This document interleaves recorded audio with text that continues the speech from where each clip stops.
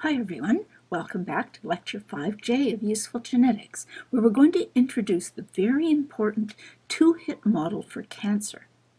We'll talk about retinal development and a cancer of infants and small children called retinoblastoma, because this is a very good illustration of the two-hit model in action.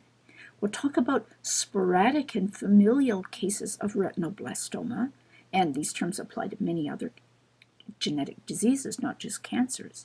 And we'll talk about the two-hit model.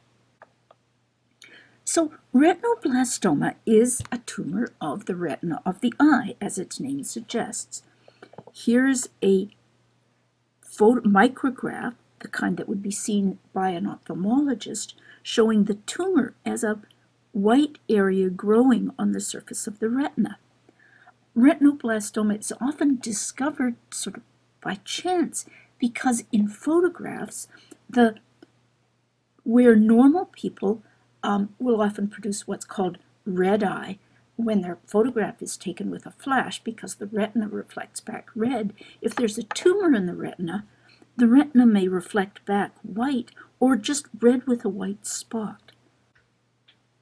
In normal eye development, which is quite a cool thing, the eye starts just as a depression in a layer of cells on the surface of the embryonic head, and that depression forms a cup, and the cells inside the cup divide and differentiate to form the retina, the light-sensitive tissue of the eye.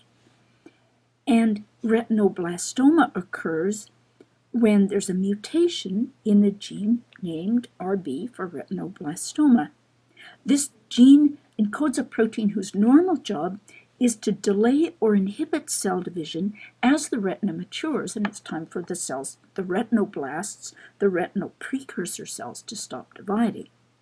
But somatic mutations are quite common in retinoblasts, perhaps because they have to divide very rapidly to produce the very high density of cells in our retina that gives us such sharp vision. So here's a question that should take you back to Module 4, but don't go back and look at Module 4. Instead, just think this question through.